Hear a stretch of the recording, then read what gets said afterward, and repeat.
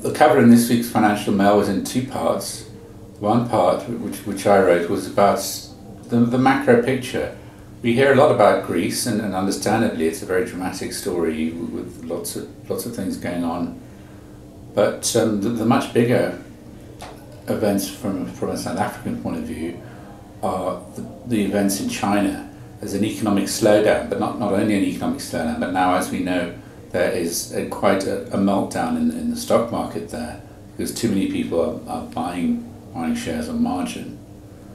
Now, the other big event is the Fed in the US, the Federal Reserve Bank, which is going to be increasing its interest rates soon. For the first time since 2006, that's a lifetime for a lot of people. A lot of people in the markets have never seen a US interest rate increase. And it could well go up to about 3.25% within 6 months to a year, and then perhaps peak at about 5.25% as it did last time around. And this is going to have big implications for emerging markets, because a lot of people have been investing in emerging markets in a search for yield, in a search for higher interest rates than they can get on US cash. And if Americans can just put their money in cash, why would they want to take it somewhere like South Africa, for instance?